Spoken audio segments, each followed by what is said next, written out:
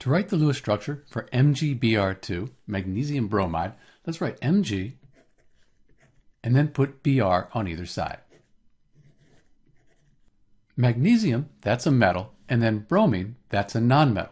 So when we have a metal attached to nonmetals, that's an ionic compound. And in an ionic compound, valence electrons are transferred. So magnesium, that's in group 2.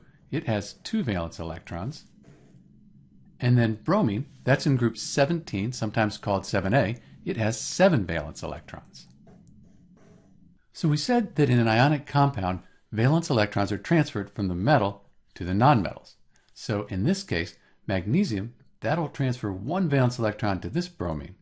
And now this bromine has 8 valence electrons, has a full outer shell, which is very stable.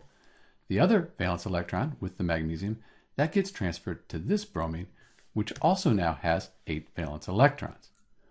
The magnesium has lost 2 electrons, and electrons are negative. Because of this, it now has a 2+ charge. And the bromines, they've gotten an electron. Each one of them has received one of these electrons, so they have a negative charge. So these charges all cancel out and give us this neutral molecule. Because we have charges, negatives and then positives, the negatives are attracted to the positive, and that's what forms these ionic bonds here. We need to put brackets around the bromide ions.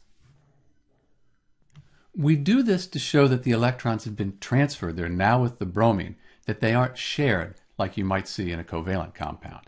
Sometimes you'll also see brackets around the positive ion. And that makes this the Lewis structure for MgBr2, magnesium bromide.